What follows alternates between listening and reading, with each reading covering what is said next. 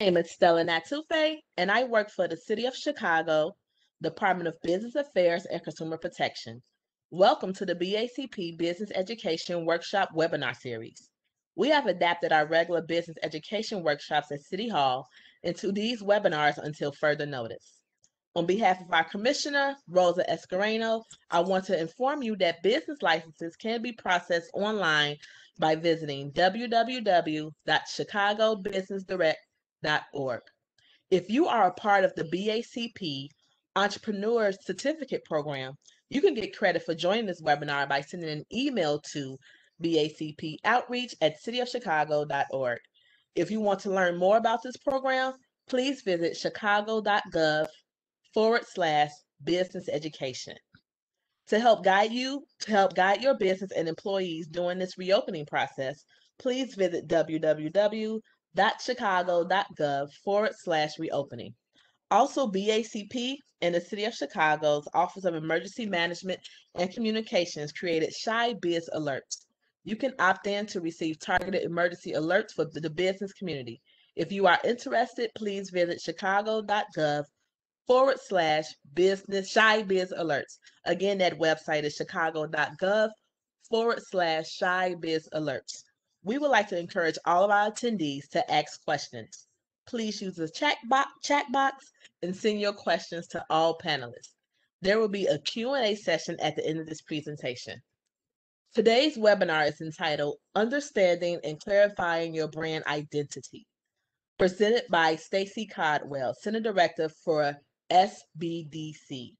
I would now like to turn this webinar over to Stacey for us to begin.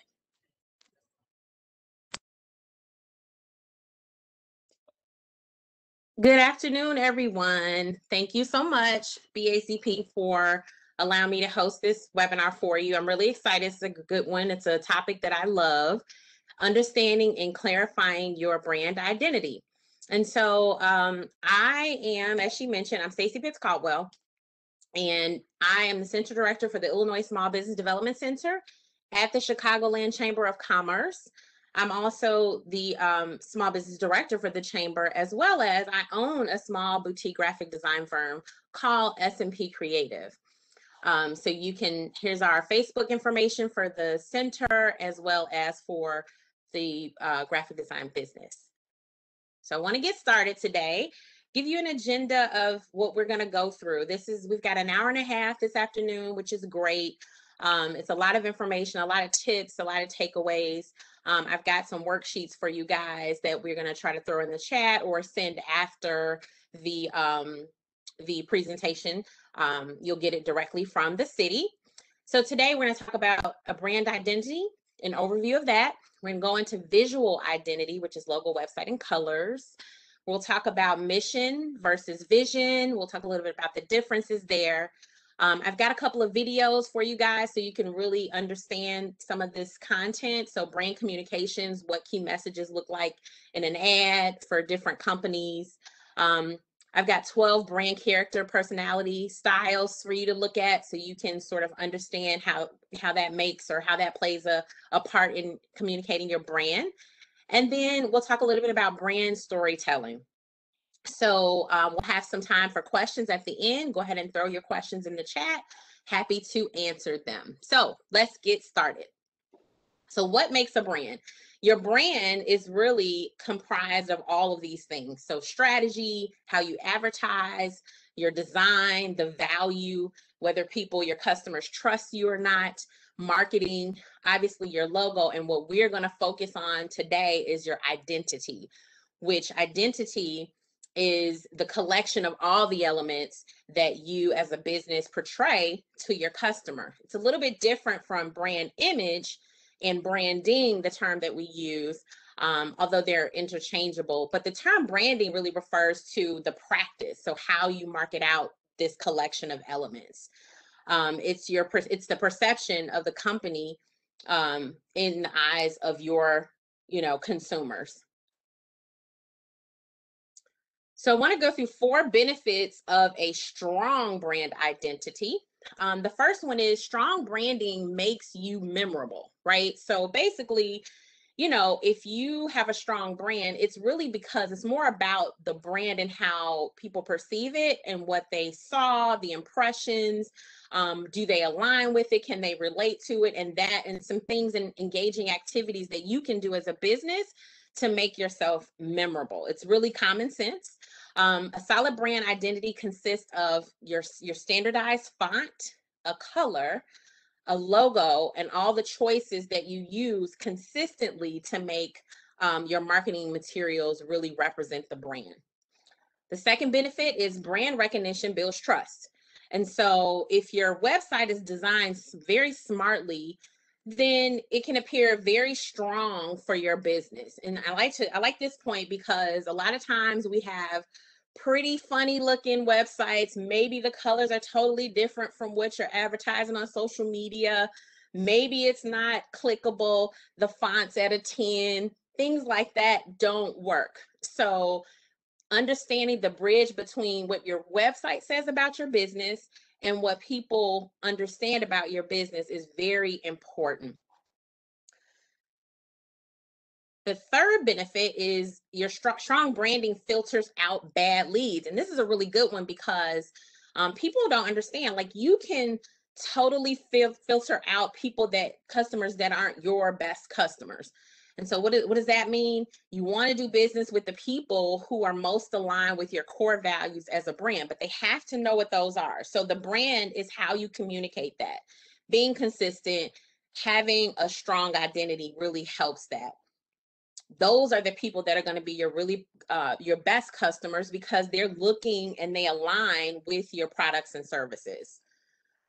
It also supports product launches, and I'll add there new services that you might provide because it's easier to really kind of beta test or pilot test a service or a program with customers who already trust you. They're already convinced that you add value. And so when you have that strong identity, you can roll some of those things out, create a customer focus group, and really get some strong feedback on how to improve your products and services.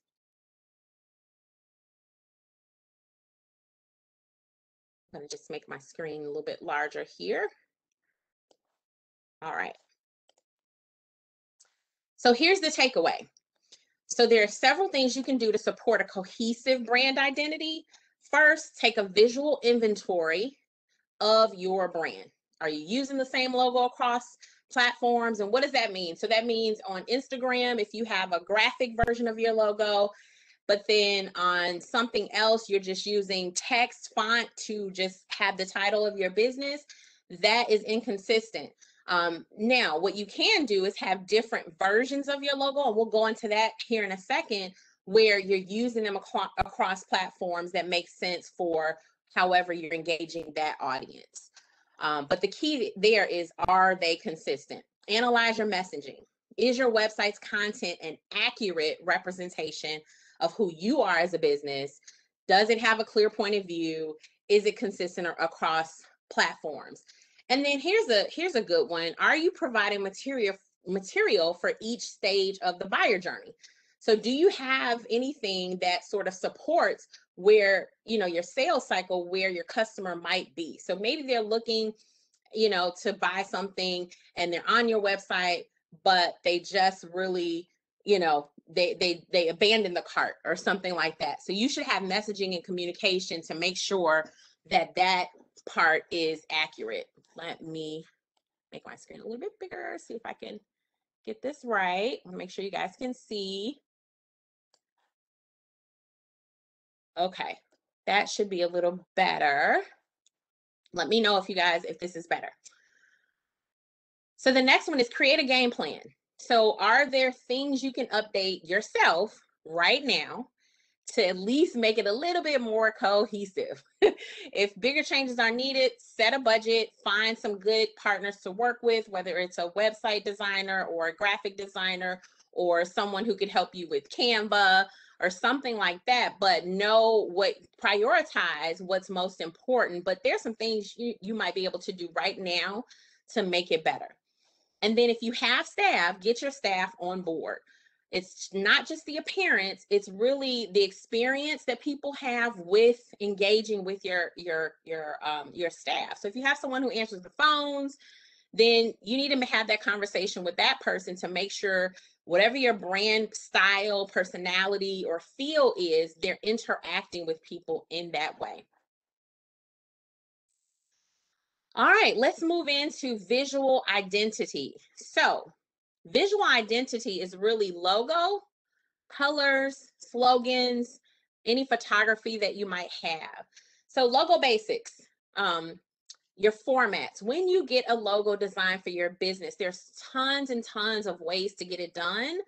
But if you're talking about a brand and you're really trying to strengthen your brand, you want to make sure you have it designed so that you have the right formats. So some of these file extensions are an example of that. So just so you guys know, image files of your logo are just that, they're images. So if you blow them up, you want to go on a billboard, you want to go on something, on a banner, a pop-up banner or a large scale banner, it could pixelate if you don't have the correct format.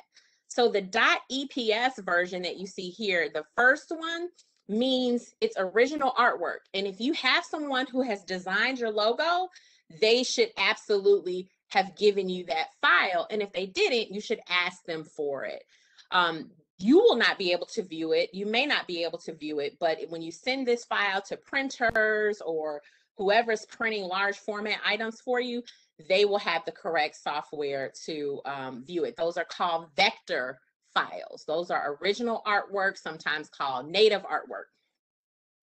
Also, you know, get your logo in different versions, an all white version, an all dark version, or black version, and full color, so that you can use it more, you can have more flexibility in use. The one thing now that we see a lot of are people asking for their Instagram profile thumbnail picture, which is a very small version and specific measurements for the logo. So sometimes you'll have your logo, you'll try to put it on Instagram and it's like cut off. So you can always resize that and ask your designer for that.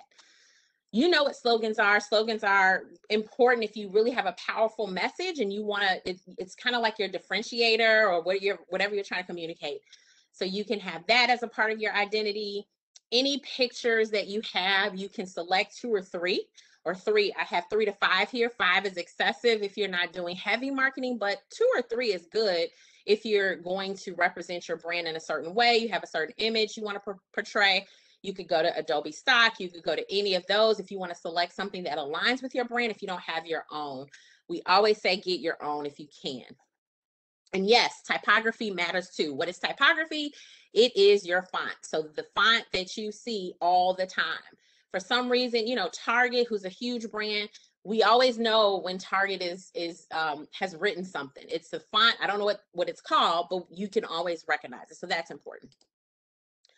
Here's just a spectrum of colors so that you understand what it's sort of, this is on the psychological side of graphic design and logo and what emotion does, but what emotion does the color in your brand ignite for your customers? So if you are look at all the green brands. These are popular right now.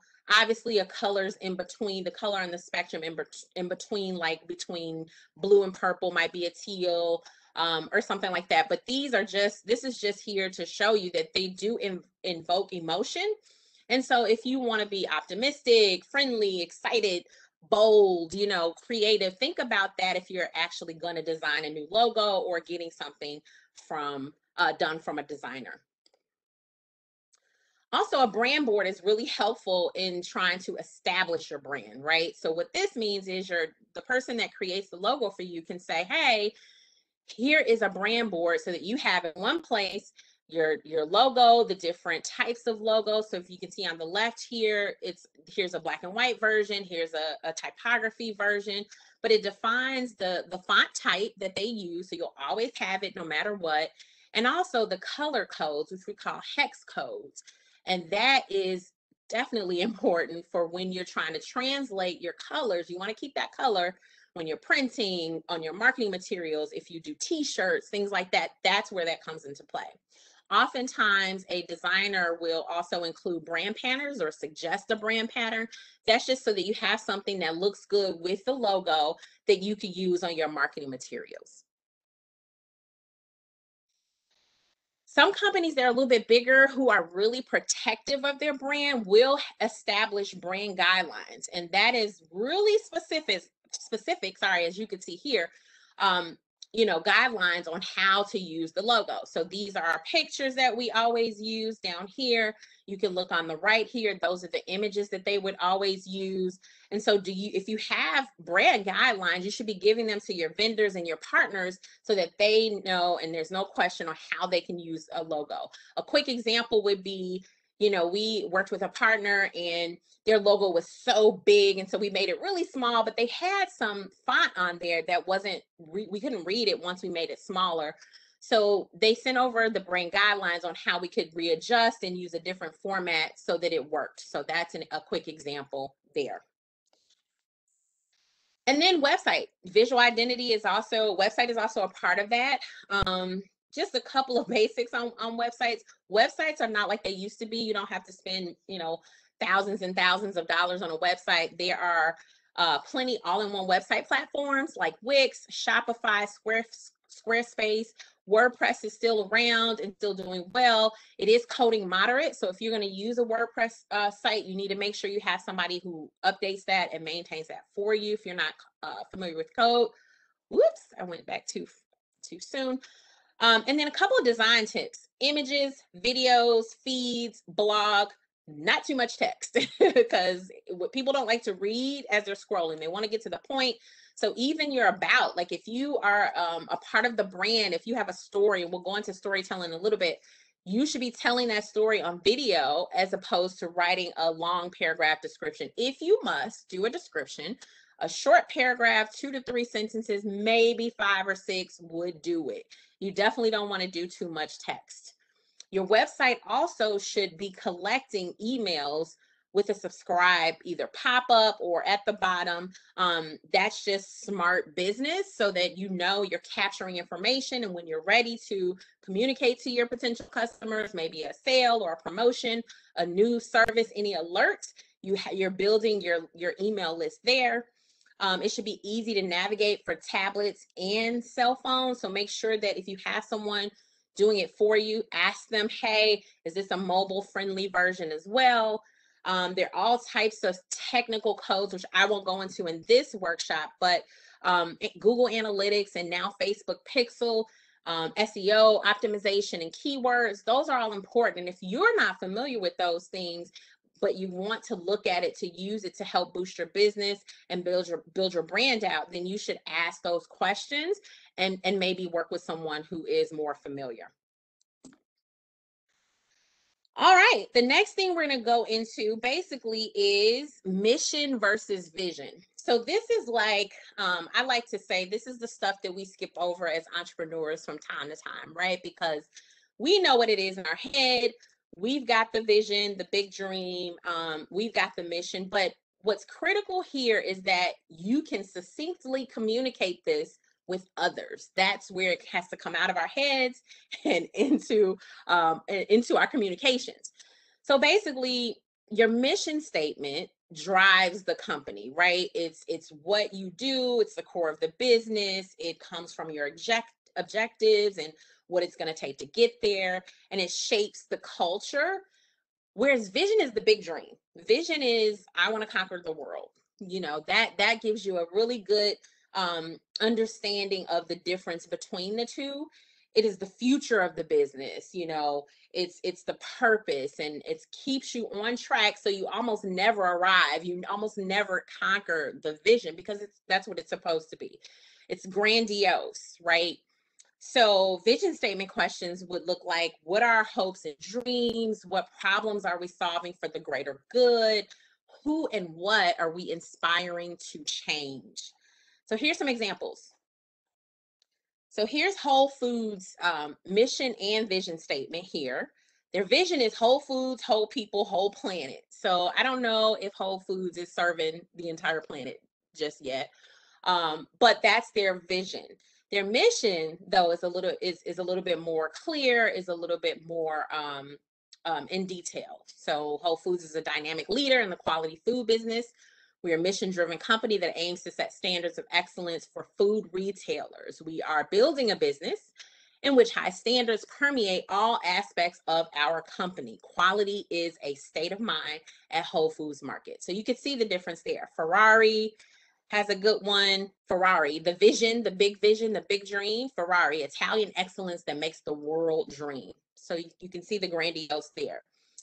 And Amazon, which I might add, Amazon's pretty darn close to conquering some things here. But their vision to be Earth's most customer-centric company, where customers can find and discover anything they might want to buy online. Anything. So that's pretty grandiose. All right, so before we go, we're going to head into brand communications. I have a worksheet for you as a business owner to sort of think through how to write your vision and mission statement. So we'll include that in the post email. All right, brand communications. So brand communications are really about key messages. And we've got some brands that do it so good. And so I wanted to show you a couple of examples of that. I'm going to do this video. Let's see if the video works, if you can hear it all right. If not, I'll walk you through what's happening.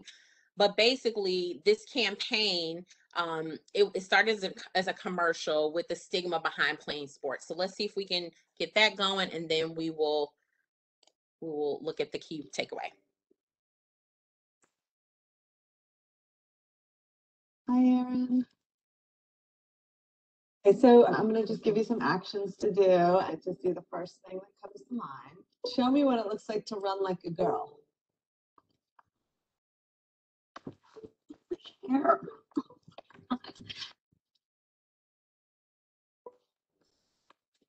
Show me what it looks like to fight like a girl. Now throw like a girl. Aww. My name is Dakota, and I'm 10 years old. Show me what it looks like to run like a girl.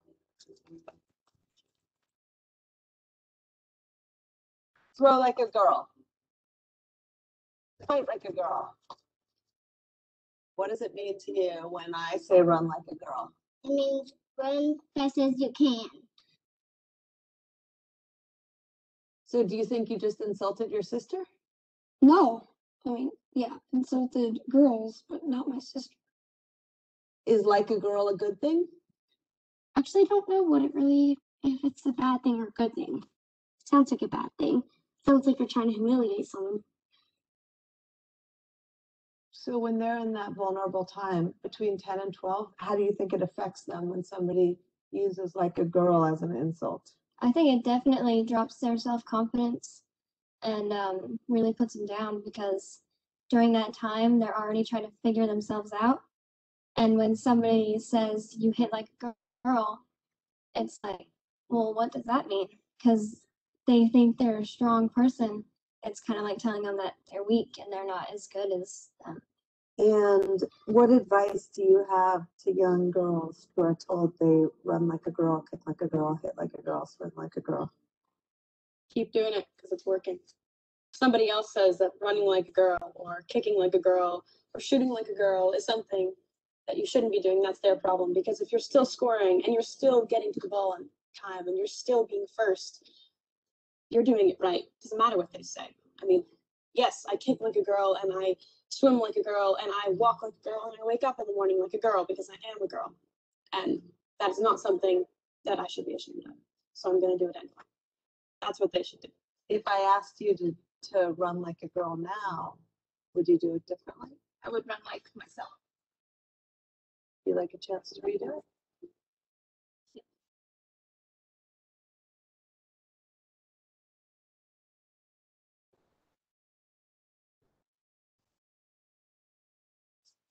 Why can't run like a girl also mean win the race?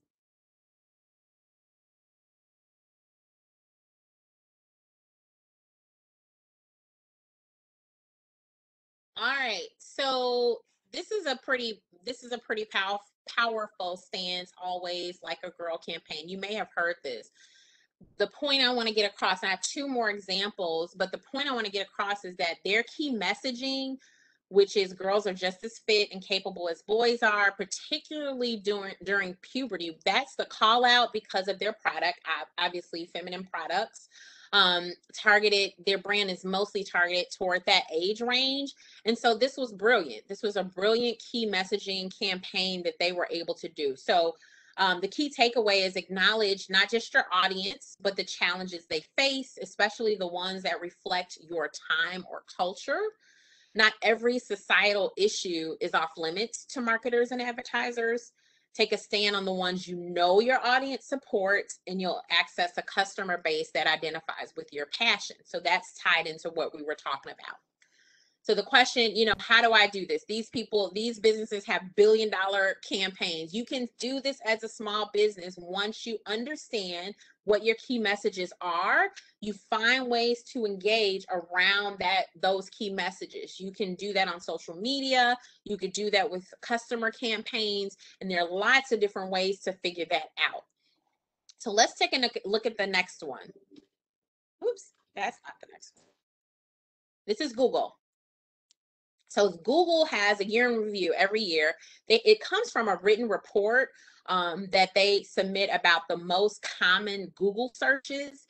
And so after they finally just turned it into a key messaging ad for them, because they found out that the things that people were searching the most were the things that they were also, as a company, passionate about.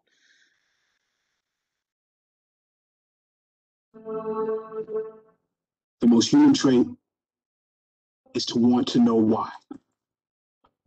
And in a year that tested everyone around the world, why was searched more than ever. The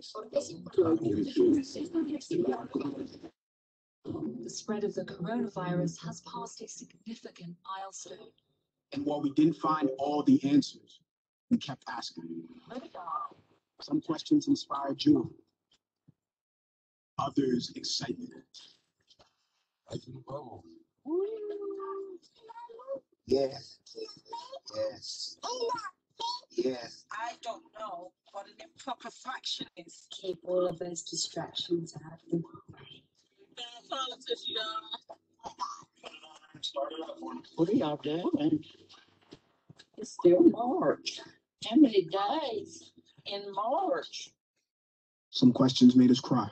We've been through our ups and been through our downs. I think the most important part is that we all stay together throughout. I love you guys.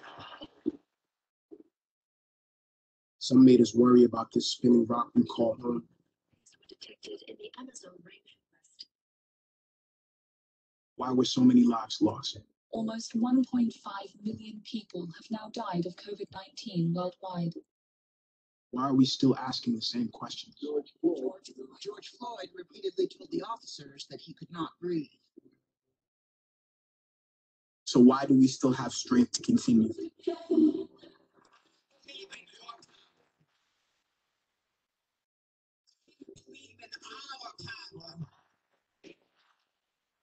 Black Lives Matter echoed from thousands of protesters in cities around the world. Why are we not defeated? We have made too much progress, and we are not going back. We are going forward. Planes are starting to arrive and they reach full international aid. Firefighters from around the world arriving in California. Coronavirus vaccines in development worldwide. This is one of those times when people look out for one another and have each other's backs. We kept going for those who showed us the way. Think about how you would like the world to be for your daughters and granddaughters. Remember, the struggles along the way are only meant to shape you for your purpose. Press on with pride and press on with purpose. Why is it that this year showed us its worst, and we still found ways to triumph? An incredible feat for my so big championship. Can't let Corona stop you. Can't let quarantine stop you. So until we get to every answer,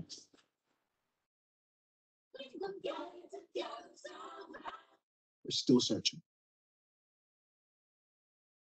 All right, so that one this particular ad pulls on emotion. So we talked a bit about it earlier, eliciting emotion. The key takeaway here is remind your customers how much you care that they care. Sometimes stories elicit a variety of emotions, ultimately uniting people, no matter what Google products they might like. Because I'll be honest, some people just use Google to search. And so maybe some people don't know what products they have. But when you have a ad that speaks to your customer, maybe I might go on Google and look for their products and see what they have to see if I can use them. So it kind of translates that way. For small businesses, it translates to, do you have some questions that customers are constantly asking you that you are answering? Why not turn that into sort of a Q&A video where you're answering all these questions, and then you can put that out into social media, and that's a way to engage your customers. So this has been really successful for Google. Let's look at the next one. This is my favorite one. And so this is Apple, because obviously I'm an Apple person. I enjoy Apple products. So they have many great campaigns, but this one's from back in 2006, I believe it was. And this basically is the Mac versus a PC debate. And the key takeaway here is really they experienced a 42% market share. This one's pretty short, so let me just play it. Hello, I'm a Mac. And I'm a PC. Inside, you okay? No, I'm not okay. I have that virus that's going around. Oh, no.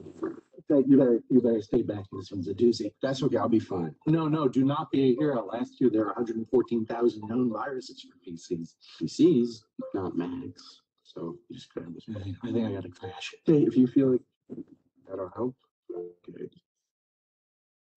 So this was so popular, they really launched it. That sort of established a great brand identity. Not that Mac and Apple didn't have one before, but a lot of people could really understand it. So this was storytelling really at its finest. The key takeaway here is just because your product does some pretty amazing things doesn't mean you need to hit everybody over the head with it. Instead, explain the benefits in a relatable way that are really creative, so that they can see, they being your customers can see themselves using your service or your product. There are really creative ways to do that.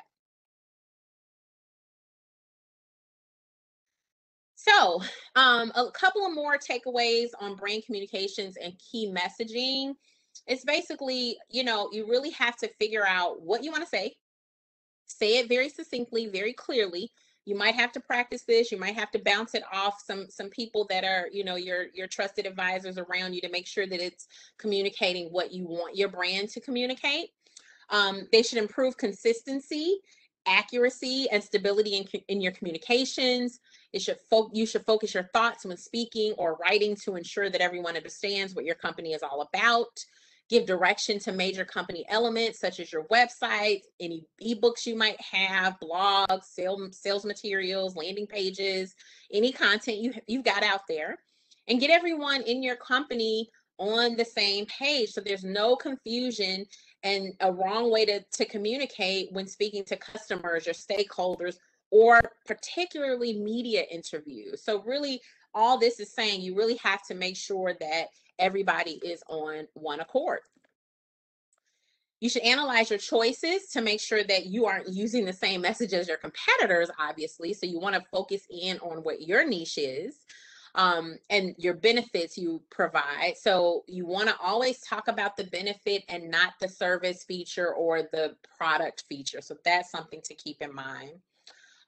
You want to keep it conversational, natural, and true, so that it doesn't come off as a sales pitch. When you communicate benefits rather than features, it's less salesy.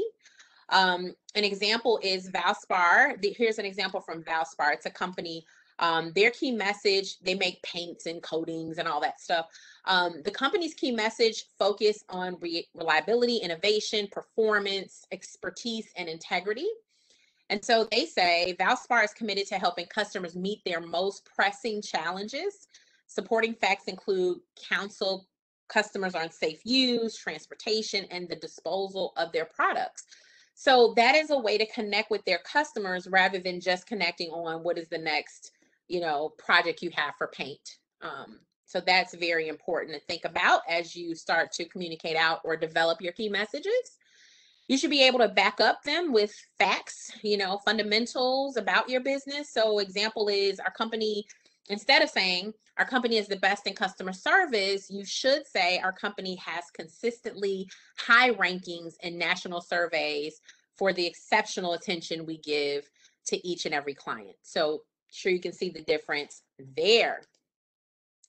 All right, so we're on to brand personality. I'm going to throw the marketing ever worksheet for you for marketing messages to help you create your own. I believe I'm throwing them in the chat. Again, if you miss any in the chat, they will be emailed afterwards. So let's jump into brand personality. So brand personality is really how you are, what style, what tones, what conversation, what do you align with, what's important to the brand? Because people don't buy just your service or your product. They're really, it's aspirational. Like, I like this brand. Like, I love this brand and I can see myself being better because of this brand. That's really what it's about when we're talking about brand personality. Your brand's personality is the lead character in a story. I'm going to get to storytelling that speaks to their desires and aspirations. Most brands, not all, but most brands will fall into one or a mix of the 12 main character types. So here they are. The purist. So the purist champions values such as wholesomeness, ethics, honesty, simplicity, purity. Examples of this brand are Dove, obviously, Disney, Sesame Street, right? The brand personality can be described like Julie Andrews, if you know who that is. The second one is Pioneer. Pioneer is it's like freedom, adventure, self-discovery, self-reliance. Jeep is the greatest example of that, as well as brand personality Stephen Hawking. A source brand is, reference, right? So embraces knowledge and enlightenment. They champion values such as truth, objectivity, education, discipline, clarity, commitment. Brands that you look to for information, advice, and insights, and maybe data even. A source brand example is Bloomberg. McKinsey, eMarketer. The brand personality is Dr. Phil. I don't know about that so much anymore, but I could go with that. Conqueror is the next one. The Conqueror brand, all day long Nike, right? Associated with performance, resilience, steadfastness, character. Nike and Weight Watchers would be in this category, and the personality would be none other than Michael Jordan. We've got the Rebel. So is your business like the Rebel? Independence, a little controversy, freedom, nonconformity, disruptors. These are brands that are, willing to go a little bit out there, but that's who they are. Harley Davidson is a great example. Red Bull is a great example. And WWE is also another one. The personality, you can think of Madonna, someone like Madonna. The sixth one is Wizard. Specialize in taking the ordinary and transforming it into the extraordinary. Wizard brands champion values such as imagination, surprise, curiosity. Apple is one of those brands, and Pixar is a great example. And brand personality similar to like Steve Jobs. The seventh one is a straight shooter. So values and authentic, keeping it real, being frank. They prioritize function over appearance. And so Southwest Airlines is a really great example of that. And the brand personality, Simon Cowell. So some of you might know who that is. The eighth one is seducer. So brands that are associated with values such as beauty and pleasure and desire and all of those things. Victoria's Secrets would be one. De Beers would be one. Personality style would be like Marilyn Monroe.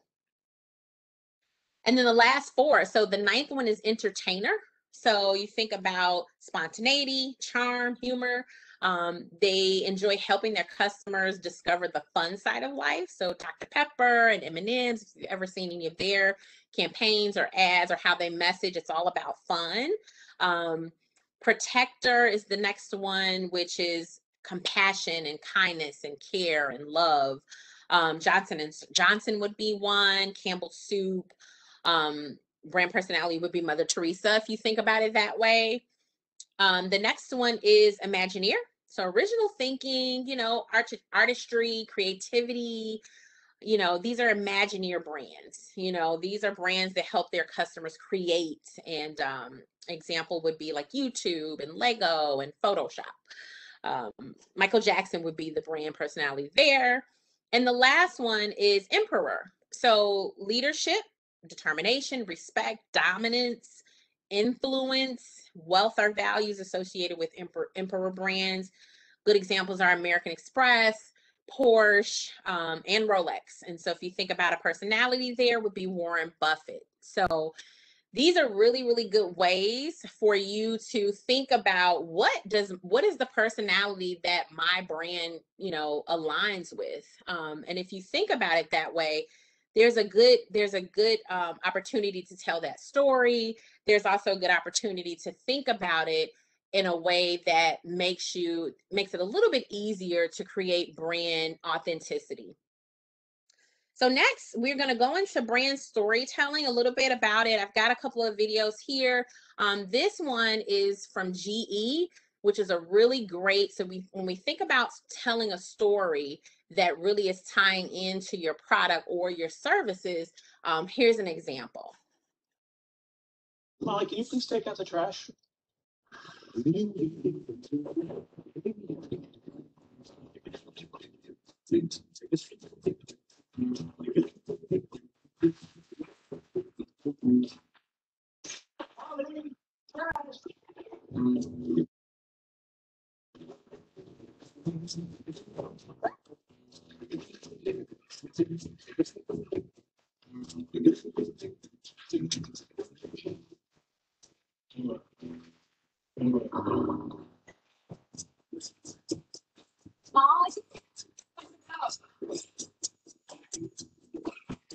Class lecture to page 136, receptive train together. I reprogrammed the robots to do the inspection. It's running much faster now. It's amazing, Molly. Thank you.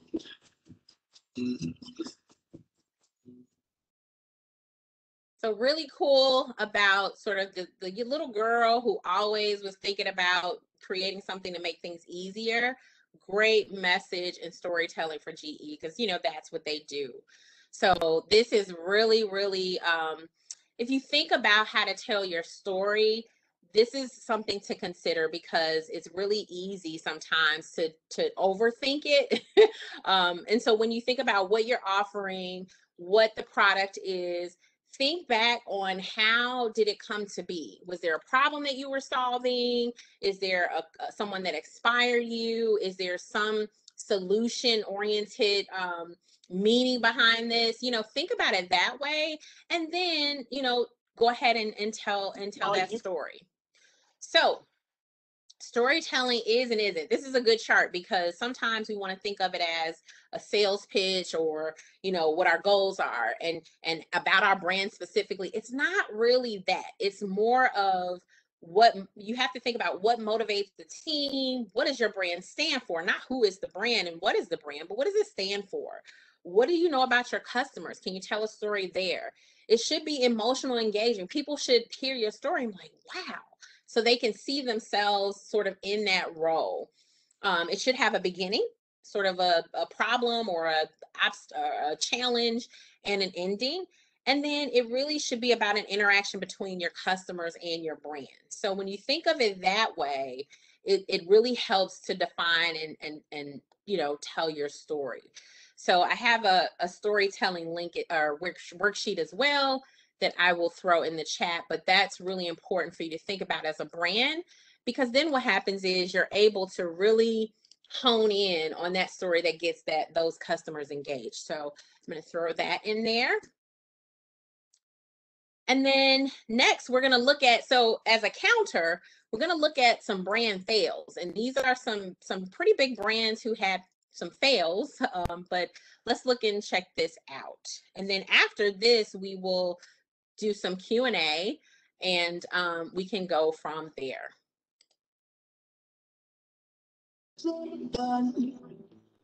Yeah, not on my walk. To God right away. Tell him how to pray. One let us demonstrate. We are the chosen.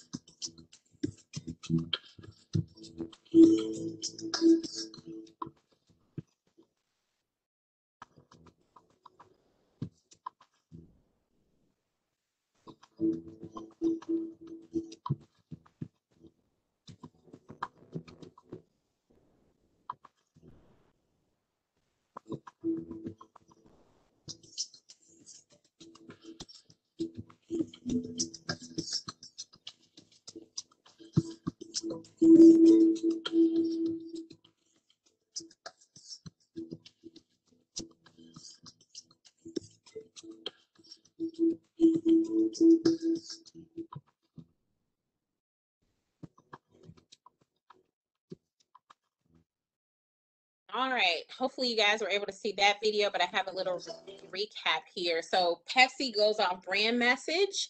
And this is important because a lot of times we are reactive to situations that happen. And if you're representing a brand, you have to really do a check to make sure that whatever issue you're going to step out on and talk about, anything that you're going to align with is in alignment with your brand identity.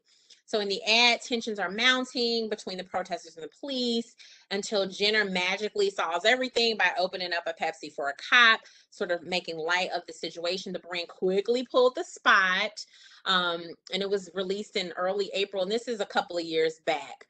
But basically, there's just, you know, you have to be careful. The lesson learned is the biggest brand gaffe Pepsi committed with this spot was putting its product in the center of a social issue while simultaneously trivializing those issues. You have to be really careful. If you're going to be a part of a social issue that's really big, you've got to make sure that you know how it aligns with your brand identity, or you should not engage in that way. So that is Pepsi going off message. And then I think we have another one. This is a McDonald's one. So I'll go ahead and play this one.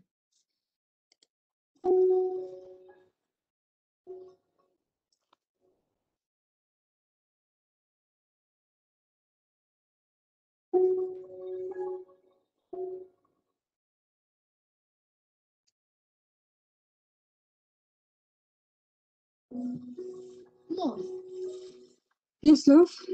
what was Dad like? He was big and cuddly, your dad.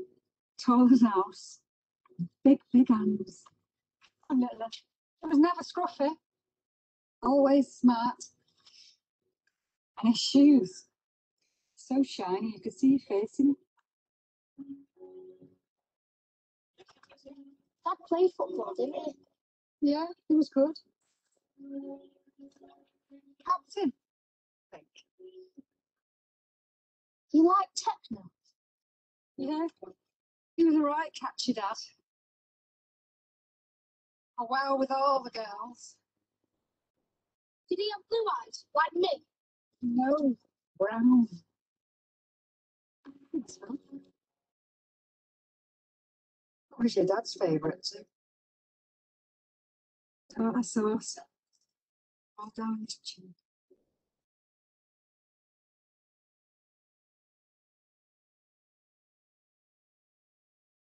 All right. So I don't know if everybody was able to see that. I got a message that said it might have buffered, but I'll give you the recap here. So McDonald's also went off brand message with this one. So throughout the ad, the boy is clearly hoping one day, one of the descriptions will line up with something that would describe him, and none of them do. So the mom's saying, your dad was this, your dad was that. And so he's sort of listening for, for an alignment there, until he's with his mom at McDonald's, where then she explains, you know, that was his favorite order, and, you know, he spilled the tartar sauce on his cheek. And so after Swift's criticism of the ad online, McDonald's pulled the spot, apologized, and noted that it would review its creative process to prevent an error like this from occurring. You know, why would McDonald's want to tell a story about grief?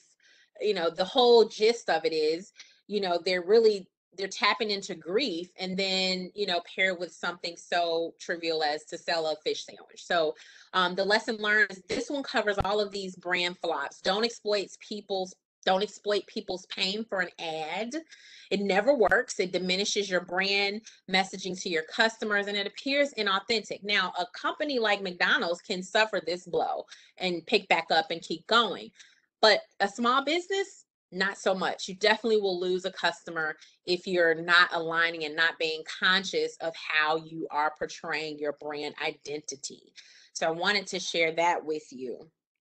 And so this kind of takes me to, sorry, let me just click there. So this is, we kind of wrapped a little early, and so we can start some questions. So if you have any questions, I'm happy to answer them. I'm gonna also throw, Someone's at front door. Sorry, that's my doorbell. I apologize for that. I'm going to also throw the links in the chat.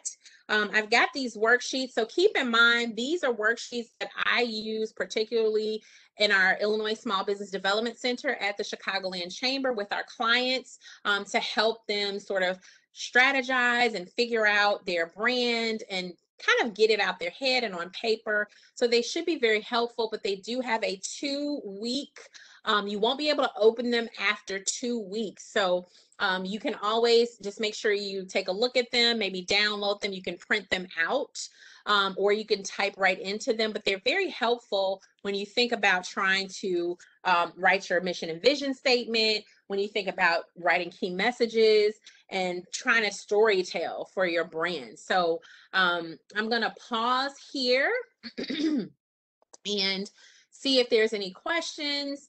I'm gonna also throw some more links in the chat. That is brand identity. So I hope that the takeaway here is lots of examples so that you can really understand what I'm trying to explain as it pertains to small businesses, whereas these are huge businesses we looked at, but it's still the same methodology. So you can apply those same methodologies to your business, how to engage with your customers, how to make sure that you have all the things in place so that your brand is consistent, from your logo to the fonts that you use. And some may even say, why does it matter? Why is it important? Because it's all about impressions. And somewhere down the line, this isn't immediate. This is creating a relationship between your potential customers and the customers that you already have. And so the stronger your identity is, the more brand awareness you have, the more brand authenticity you have. And that is what creates a really great opportunity for you to sell your products and your services without, sort of just putting it out there like a sales pitch.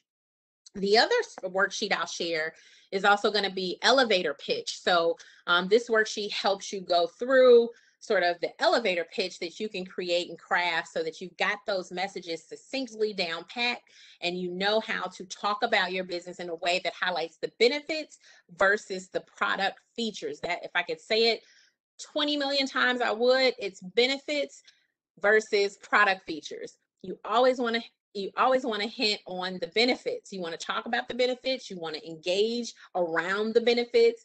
You want to make sure you're pushing content out visually so that it looks the same. It's very important. Instagram channels, Facebook, Twitter, LinkedIn, you want to make sure that your logo is the same. You have a look and feel that you're using all the time. Not only does it work to create a strong brand identity, but it also is easier for you. If you have all this inventory, you know, if you have everything done, you've got your font, you know what it is, then you always can use that as opposed to trying to figure out how to put something together each time.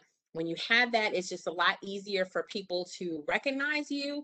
And for smaller businesses, it takes time. You can be very intentional about this by using ads and things of that nature to boost posts and all of those. But really what you're trying to do is you're trying to create some brand identity so that when people come to your website, they saw the same look and feel that they did when they were on your Facebook page, as in when they were on your Instagram. You want to make sure it ties in. And that is really the point of this workshop today.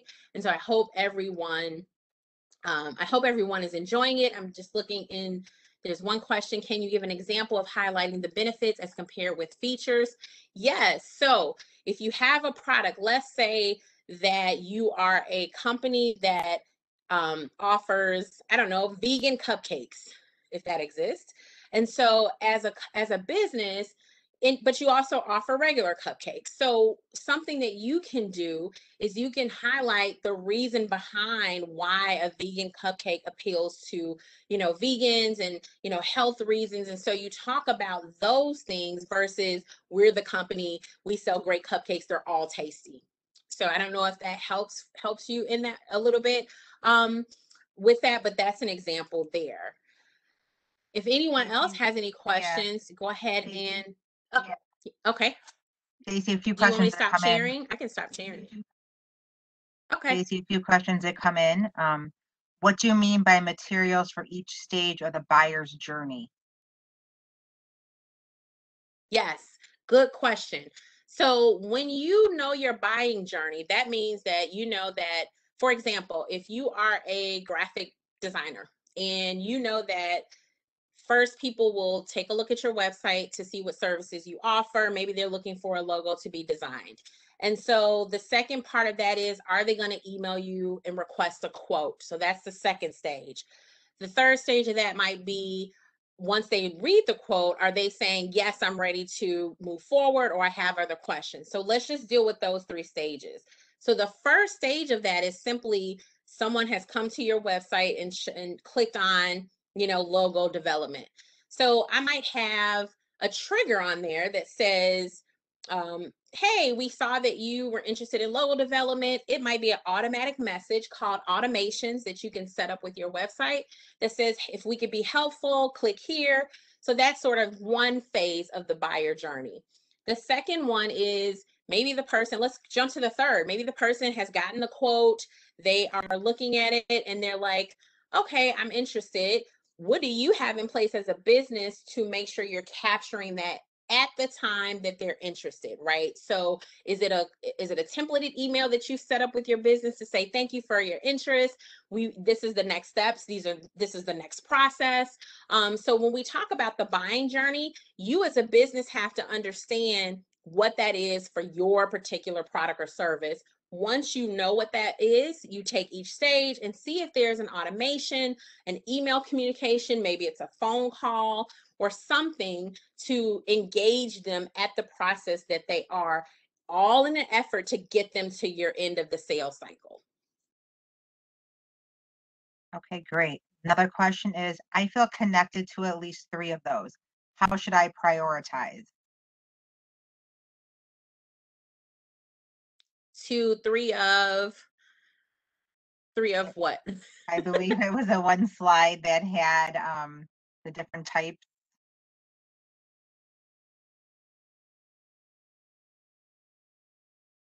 Oh, you cut out there.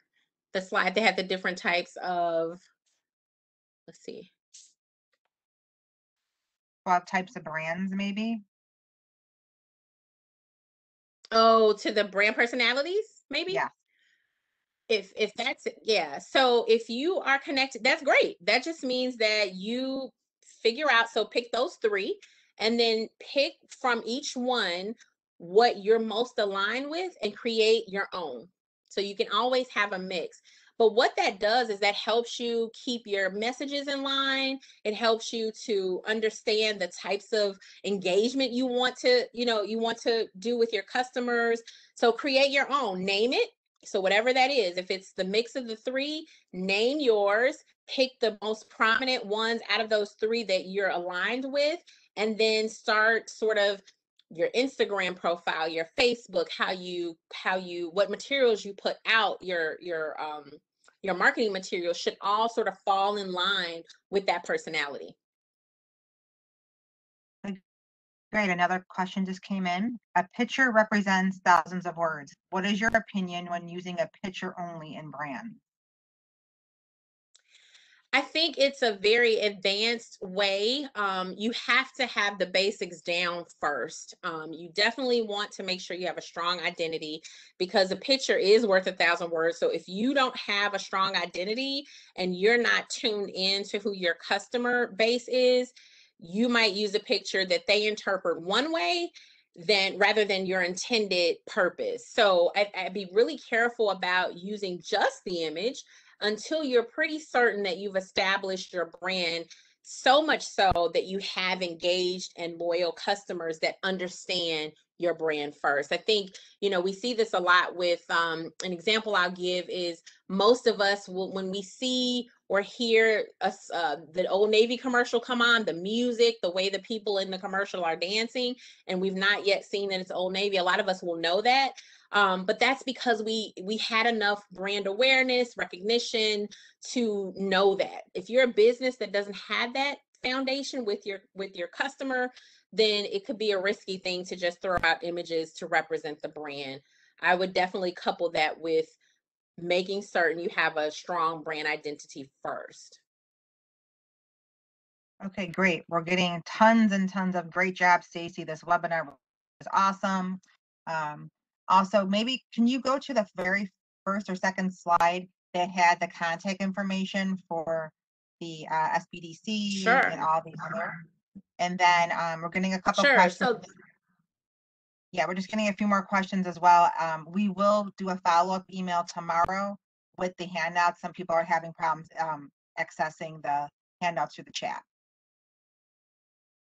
Okay, yeah, no, that's fine. So as I mentioned earlier, and I'll go back to the first slide, but this slide has the information for you to get engaged with our Illinois Small Business Development Center. It is no cost to the small business. You can set up a virtual advising session with I have a team of advisors who specialize in different areas. And so we help businesses with branding, strategy, capital, navigating the pandemic relief, pretty much any business matter that you're trying to resolve. You have an advisor will help you move through it a little bit better. And so that's chicagolandchamber.org/SBDC. And so that will take you, you can click on new client, and that will get you the link to sign up as a new client virtually. And then you'll get an email from our coordinator who can get you scheduled with an advisor. So that's the best way to work with us if you have a need. I do, since I own a business, a creative business and a graphic design firm, I am particular to helping businesses with branding and things of that nature. So feel free to put that in the request there. You may already be a client of an Illinois SBDC network. I don't want to just talk about ours, but it is a network in the state of Illinois. So if you're somewhere else and you, let's say you're, downstate Illinois, you definitely have the ability to connect with an SBDC, any of them. So we are just one of them. There are many in Illinois to help you. The city of Chicago is able to help you. They have many resources. So we're all working collaboratively to help small businesses during this time. So I will go back to the first slide as well. If I can go back that far, let's see. Okay, sure. Question. You mentioned keeping a short narrative on the about section of a website or creating a video. How long should the video be in minutes? 1 minute. So I would say that here's the thing. you have to think about that people are they're only with you for a couple of minutes, right? They're tuned in, something caught their attention, they may be doing other things, and so they want to get to the point. So if you have an about where it's maybe it's you talking about the business, again, talk about it from the lens of benefits versus features, maybe tell a quick story, but 1 minute is really good, because here's another thing. When you create short snippets of information, you're building your content that you can then share on social media. And nobody's gonna, I mean, some people will watch a video that's really long, but you're trying to capture customers, that potential customers, or maybe people that don't know about you. Their attention span is really short. So I would say 1 minute is great. 30 seconds is even better.